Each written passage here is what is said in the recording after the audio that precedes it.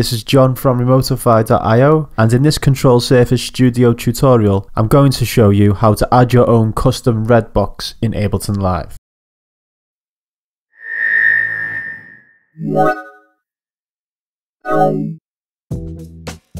Used by MIDI controllers such as the APC40 and Ableton Push, red boxes are a popular part of Ableton Live. They give you the ability to control the clips and mixer parameters of multiple tracks in Live with one set of inputs on your controller. It means you can access your entire session even with a small MIDI controller. Your inputs are always relative to the position of the red box. If, for example, you're using an encoder to control the volume of the first track in the red box, if you move the red box, your encoder stays relative to its position and still controls the first track inside the red box, rather than track 1 of the session. Red boxes have traditionally only been available for a small selection of MIDI controllers. The only way to make your own used to mean delving into Python programming, which, as you're here, I'm guessing you don't want to do. Control Surface Studio, however, gives you the ability to add a red box for any MIDI controller. And you can do things such as set the width and height of it, you can set custom LED feedback for its clip states, and even connect multiple red boxes together for different controllers, and move them together as though they're one giant controller. Let's hop into Control Surface Studio and I'll show you how to add one. For this tutorial, I'll be creating a red box for my Launchpad S, but this works with any MIDI controller.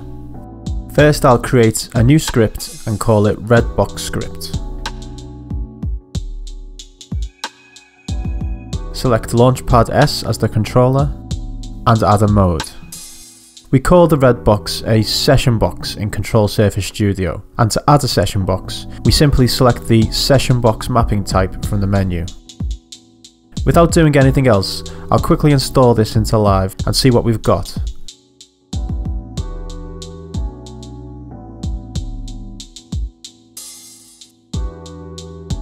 When I activate this script in my preferences, you can see that we now have a red box displayed.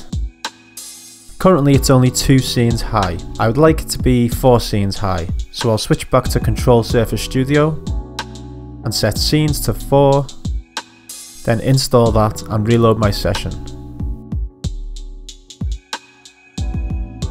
Now the box is 4x4. Currently the box doesn't do anything. So next I'm going to set up the pads on my Launchpad to control the box's clips. To do this, I add a pad from the menu for each clip, or I can select them directly from the MIDI controller area.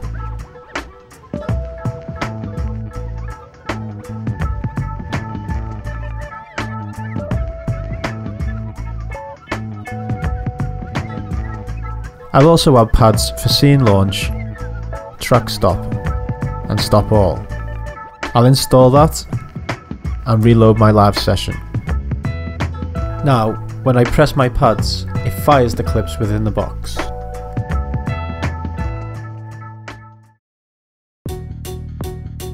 The default LED feedback for clips is a bit rubbish. I would prefer to set my own colours to display when the clip is playing and stopped. If I switch back to Control Surface Studio and scroll down, there is an LED feedback section which has options for all of the various clip states. I'll set the option when a clip is playing to display green on the Launchpad, and when a clip is stopped, I'll set it to display red. I'll also set a clip to display yellow when it's triggered to play. And some colours for my scene launch buttons, stop track buttons, and stop all. I'll install that and reload my live session. Now, the clips are using my own custom colours for their various states. If a clip slot has no clip, then it will use either the controller's default LED off value or the script's global LED off setting, depending on your setting. See our tutorial on LED feedback for more details on how LED feedback works in Control Surface Studio. To move the box, I'm going to use 2 buttons on my Launchpad to move left and right. To do this, I'll add a session box navigation mapping. Navigate needs to be set to track. If I want to move the box up and down, I would set this to scene. I'll change select track/scene number to scroll. If I just wanted to move the box to a specific position when I press my button, I would use select track/scene number. But I want my button to work like a scroll function. I'll assign this to a pad. I then set it to move the session box left by changing control to custom and control type to decrement. As the on and off options are already using the correct velocity settings for the input, I can leave these as they are.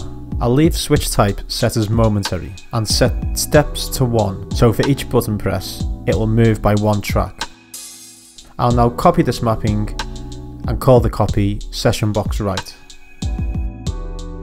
I'll then change the controller input to a different pad and set control type to increment, which will move the box right. Now if I install this and reload my live session, I can now move the session box left and right. I could also use a knob type control to scroll, but as the launchpad doesn't have one, buttons are a good alternative. Next, I'll add some mixer controls. These will stay relative to the position of the box when I move it. If you haven't already watched our tutorial on using tracks with Control Surface Studio, I recommend you do, so you understand better how tracks and mixer controls work together. I'll add a new track and make sure that relative to session box is set to yes. Also, I'll add a mute mapping to the track and set it to pad. I'll now install that and reload my live session.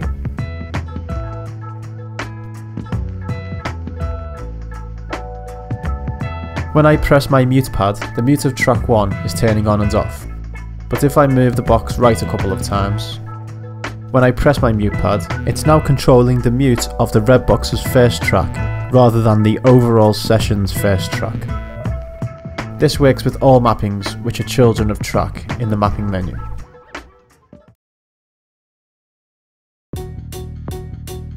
The offset settings give you the ability to set the position of the box when it first loads. If I set my session box mapping to an offset position of 2 from the left and 3 from the top, when I install and reload my session, the box immediately jumps to that position.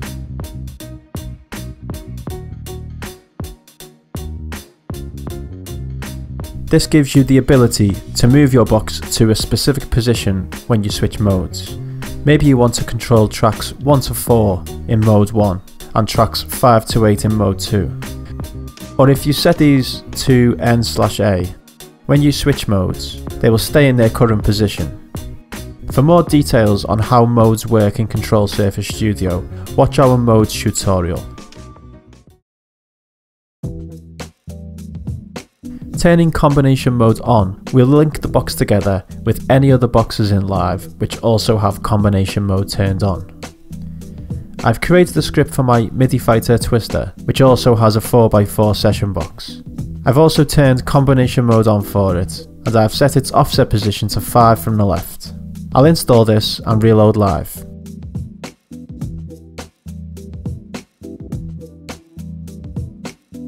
Then assign my Twister script to the MIDI Fighter Twister. And now, as you can see, I have 2 session boxes in my session. If I use the session box navigation buttons on my launchpad, both session boxes move together. I've also added a session box navigation mapping to an encoder on my Twister, and when I turn it, it moves both boxes up and down, and my launchpad is still set to move the boxes left and right. You could even have a mode in your script which has combination mode turned off. This would give you the ability to move the red box independently, and then switch modes where combination mode is turned on, and have everything move in sync again. This opens up a lot of possibilities to combine controllers in your setup, which would previously be completely separate from each other. If you found this video useful, please like it and subscribe to our channel for more in-depth tutorials on using Control Surface Studio with Ableton Live.